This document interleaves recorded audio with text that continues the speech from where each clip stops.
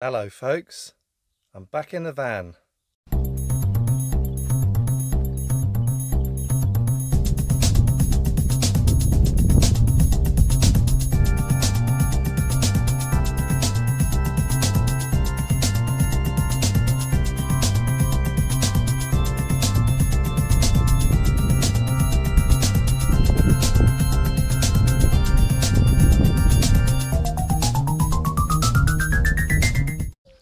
Morning folks, long time no see. Well, as you know, I was away in Canada for 4 weeks, got back 23rd of or 24th of May I think it was, and we're now Tuesday, I think it's the 12th of July, and I've done a couple of little van trips. 5 days in near Dorchester, 3 days in the New Forest.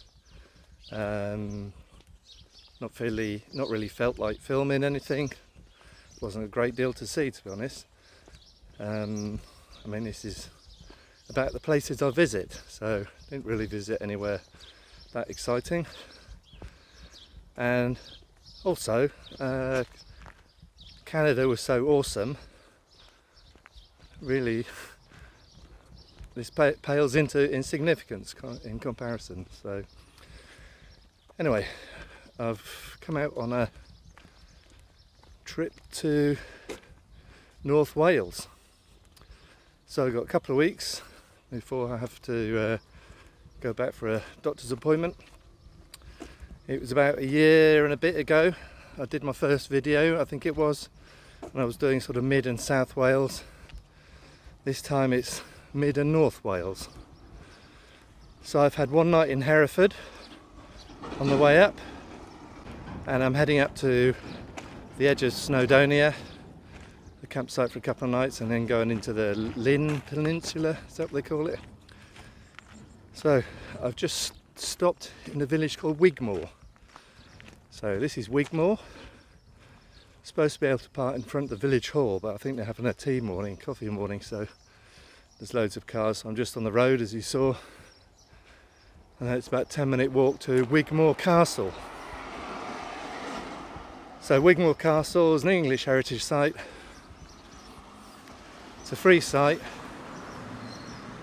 which means it's a bit of a ruin. So I'm going to have a wander around there. Just got across this main road, so I've got to find which is the right road. There's two in front of me to get to Wigmore Castle. Oh, might be a sign up here, so let's go and have a look at Wigmore Castle. Wigmore is in Herefordshire. I was staying just to the east of Hereford and head up through towards Leinster, and Wigmore seems to be just a little village on the A or B4177, I think it is. I might be wrong there. So just heading up this little lane. I think this is called Castle Lane. So hopefully I'm in the right place. Main road was quite busy, and there's obviously someone cutting trees, so always get them. It's a major tree surgery going on in that little B&B. The trouble is now I'm going to be comparing everything with Canada, so bear with me. I might get it out of my system.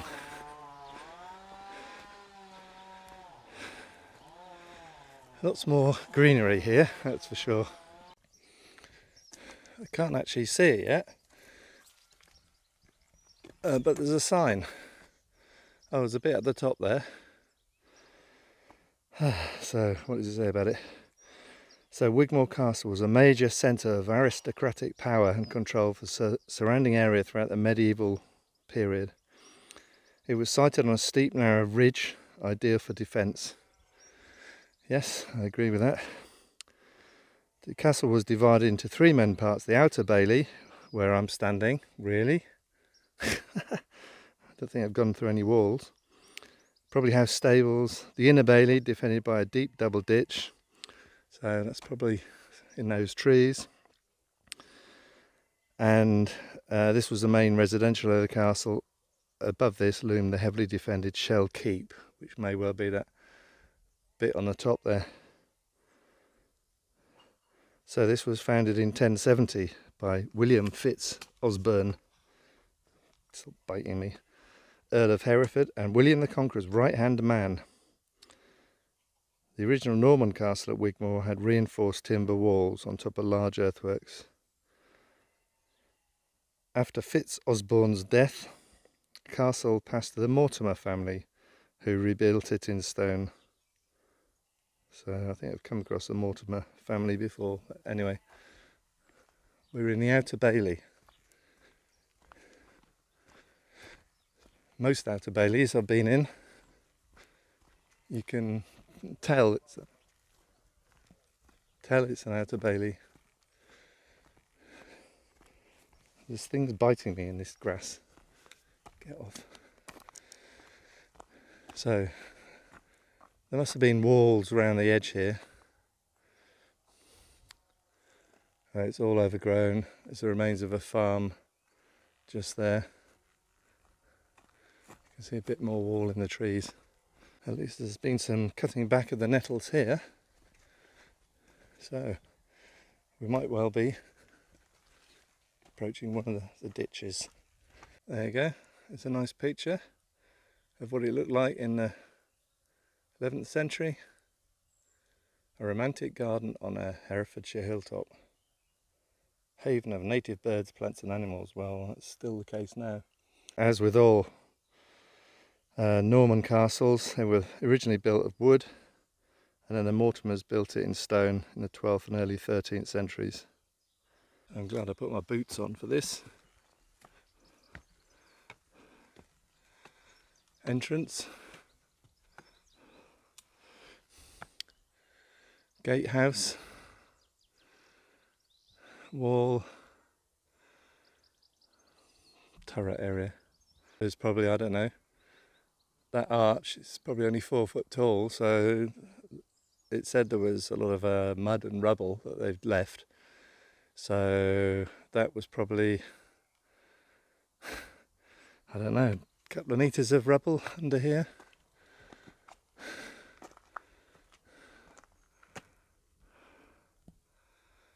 Just a small opening to the right, gatehouse.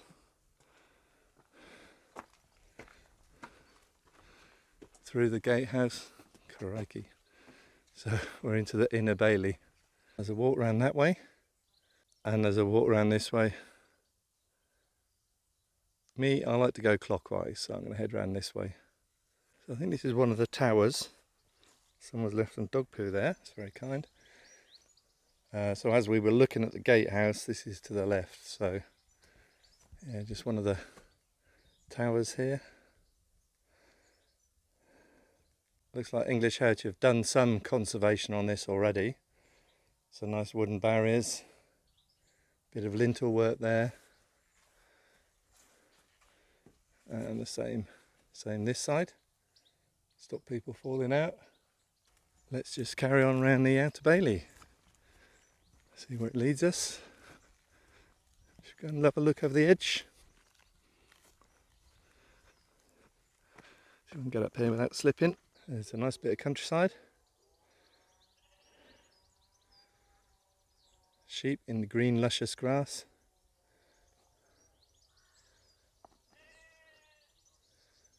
Yes, quite agree.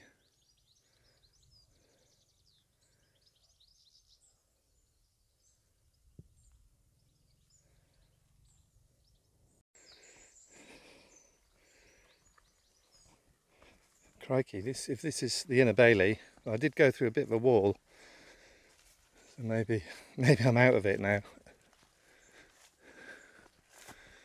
It's a nice walk.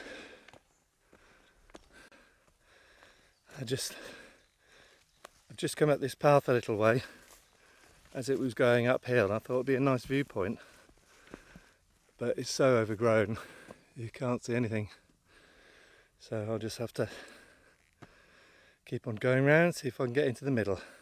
Nice little den there, Someone's made, and it's not even school holidays yet. So I'm still going round where that junction was. There was a path up to the top of the mound. Hopefully that's not the only one. That was a good 45-degree. Well, let's see what's around this corner. And then I might have to go do some mountain climbing. Didn't see that on the way out. So if I don't get up there, there's a bit of wall. There's a bit more over to the left past that tree. All very strange. So that wasn't where I came up. This is where I came up. And I've been through there. And I've done a circular route which has taken me to outside here. So you go outside the wall again. Alright, let's go up there and explore another route. Okay, back inside the arch. And as I said, I always like to go around anti-clockwise. So let's head round this path, see where this goes. See if we can stay inside the walls. Bit of wall there with some bomb damage.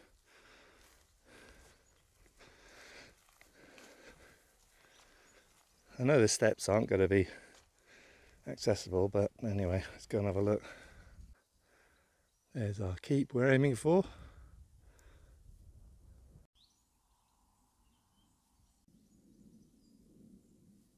Got me a viewpoint. The entrance gate.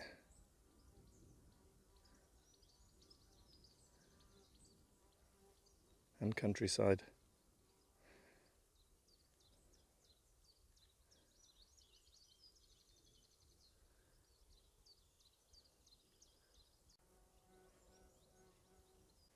Talking about ropey. So this is where you're supposed to access the keep. I can't even see any wooden steps.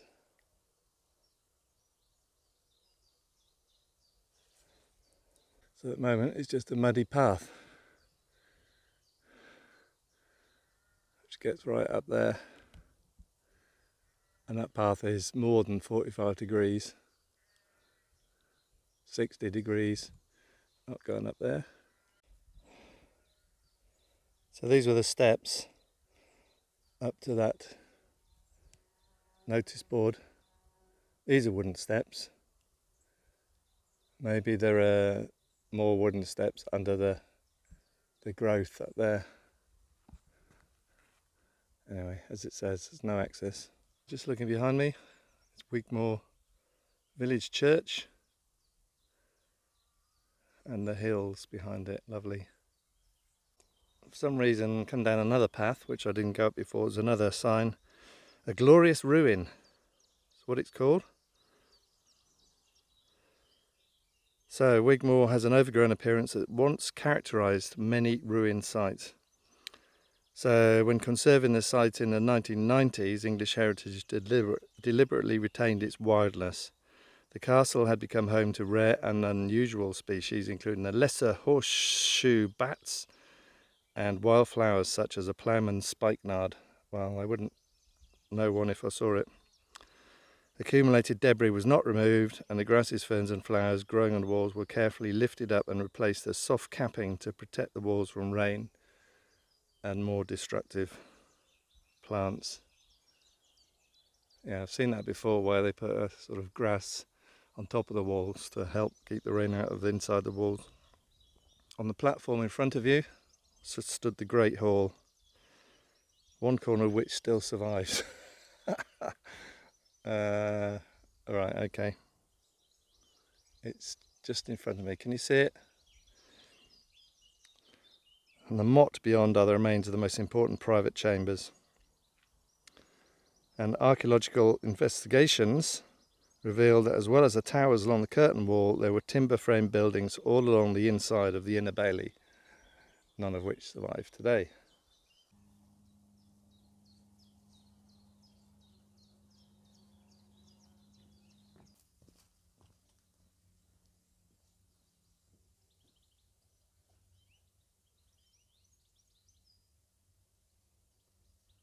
This is the main crossroads at Wigmore. Quite a pretty little village, lots of houses looking like that, and a nice pub on the corner, the Oak at Wigmore. This is the main street off that crossroads, another pub called the Castle Inn, and there's a school down here and the village hall or community centre where you're supposed to be able to park, but no space for me, so the van is down there. So off to Gwern y Bwlch. So off to Gwern y Bwlch, and I'm now going to head to Gwern y Bwlch campsite.